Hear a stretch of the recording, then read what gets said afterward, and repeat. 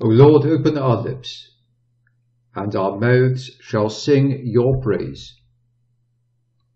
O God, make speed to save us. O Lord, make haste to help us.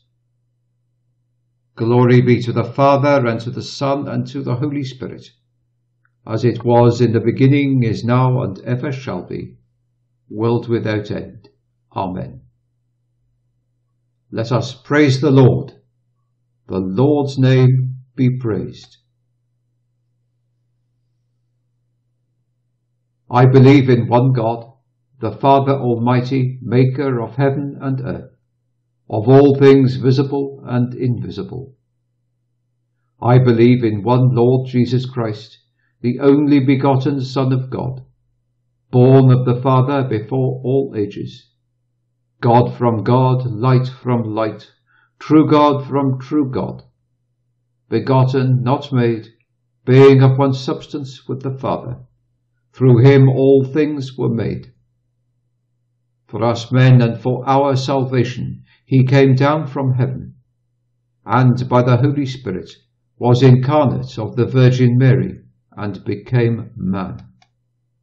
For our sake he was crucified under Pontius Pilate. He suffered death and was buried, and rose again on the third day in accordance with the Scriptures. He ascended into heaven and is seated at the right hand of the Father. He will come again in glory to judge the living and the dead, and his kingdom will have no end. I believe in the Holy Spirit, the Lord, the giver of life, who proceeds from the Father, who with the Father and the Son is adored and glorified, who has spoken through the prophets. I believe in one holy, Catholic and Apostolic Church. I confess one baptism for the forgiveness of sins, and I look forward to the resurrection of the dead and the life of the world to come. Amen.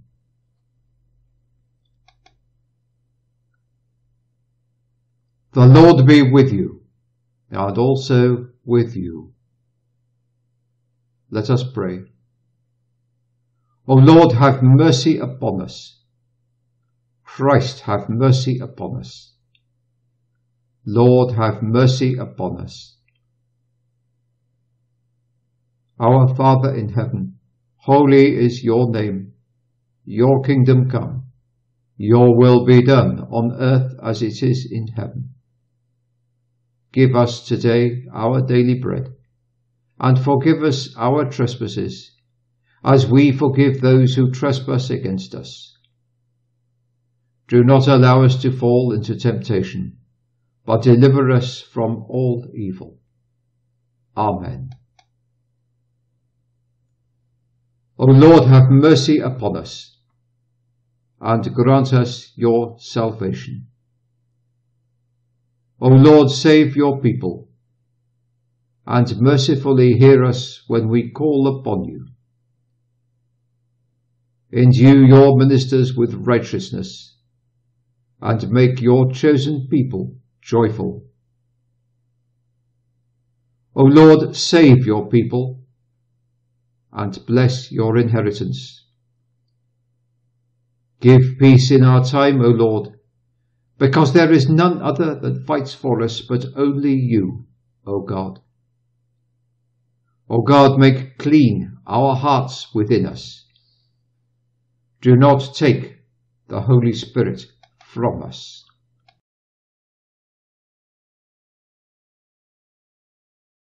The book of Genesis, chapter 24. Now Rebekah had a brother named Laban. He came out quickly to the man at the water spring. When he had seen the nose ring and the ornaments on his sister's hands, when she gave him word of what the man had said to her, then he went out to the man who was waiting with the camels by the water spring. He said to him, "Come in, you on whom is the blessing of the Lord. Why do you wait outside? I have made the house ready for you, and a place for the camels." Then the man came into the house. Laban took the cords off the camels and gave them dry grass and food. Then he gave to him and the men who were with him water for washing their feet. Meat was put before him, but he said, I will not take food until I have made my business clear to you. So they said, do so. He said, I am Abraham's servant. The Lord has given my master every blessing, and he has become great. He has given him flocks and herds, silver and gold, men servants and women servants, camels and asses. When Sarah, my master's wife, was old, she gave birth to a son, to whom he has given all he has. My master made me take an oath, saying, do not take a wife for my son from the daughters of the Canaanites amongst whom I am living, but go to my father's house, to my relations, for a wife for my son. I said to my master, but what if the woman will not come to me? He said, the Lord, whom I have ever kept before me, will send his angel with you, and will make it possible for you to obtain a wife for my son from my relations and my father's house. You will be free from your oath to me when you come to my people, and if they will not give her to you, you will also be free from your oath. So I came today to the water spring, saying, O Lord, the God of my master Abraham, if it is your purpose to give a good outcome to my journey, let it come about that while I wait here by the water spring, if a girl comes to get water and I say to him, give me a little water from your vessel, and she says, take a drink and I will get water for your camels, let her be the woman marked out by the Lord for my master's son. Even while I was saying this to myself, Rebekah came out with her vessel on her arm, and she went down to the spring to get water. I said to her, give me a drink. And straightway she took down her vessel from her arm and said, drink, and I will get water for your camels. Questioning her, I said, whose daughter are you? And she said, the daughter of Bethuel, the son of Nahor, and Milcah his wife. I put the ring on her nose and the ornaments on her hands, and with my bent head I gave worship and praise to the Lord, the God of my master Abraham, by whom I had been guided in the right way, to get the daughter of my master's brother for his son. Now, say if you will do what is good and right for my master or not, in order that it may be clear to me what I have to do. Then both Laban and Bethuel said in answer, this is the Lord's doing. It is not for us to say yes or no to. For see, here is Rebekah. Take her and go. Let her be your master's son's wife, as the Lord has said. At these words Abraham's servant went down on his face, praising the Lord. This is the word of the Lord. Thanks be to God.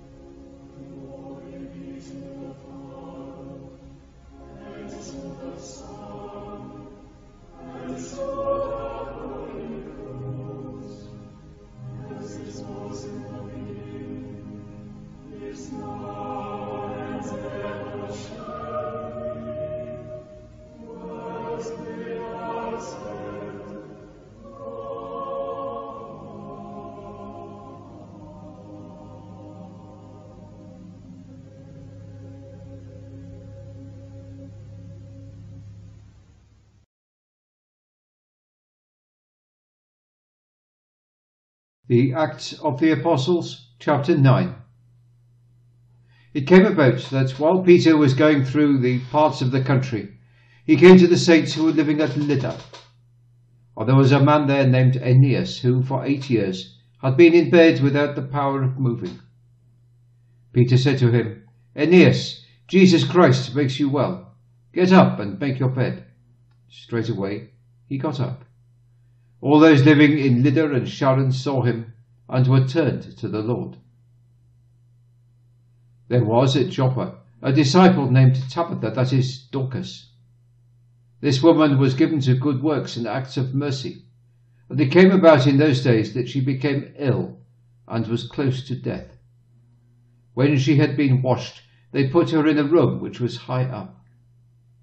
Because Lydda was not far from Joppa, the disciples, having knowledge that Peter was there, sent 2 men to him, requesting him to come to them straightway. When he had come, they took him into the room. All the widows were there weeping, putting before him the coats and clothing which Dorcas had made while she was with them.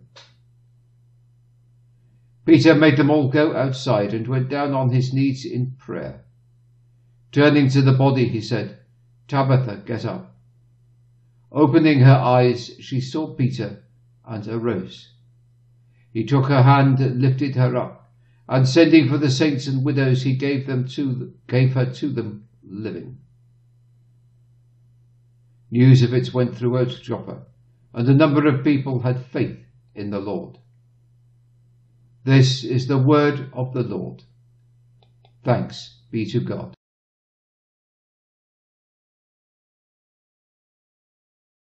Collect for Peace. O God, from whom all holy desires, all good counsels, and all just works proceed, give to your servants that peace which the world cannot give, that our hearts may be set to obey your commandments, and also that by you, we, being defended from the fear of our enemies, may pass our time in rest and quietness, through the merits of Jesus Christ our Saviour. Amen. Collect for aid against all perils. Lighten our darkness, we beg you, O Lord, and by your great mercy defend us from all perils and dangers of this night. For the love of your only Son, our Saviour Jesus Christ. Amen.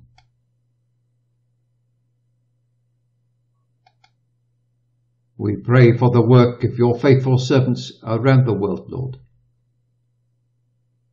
Lord, in your mercy, hear our prayer. May the grace of our Lord Jesus Christ, the love of God, and the fellowship of the Holy Spirit be with us all, tonight and forevermore. Amen.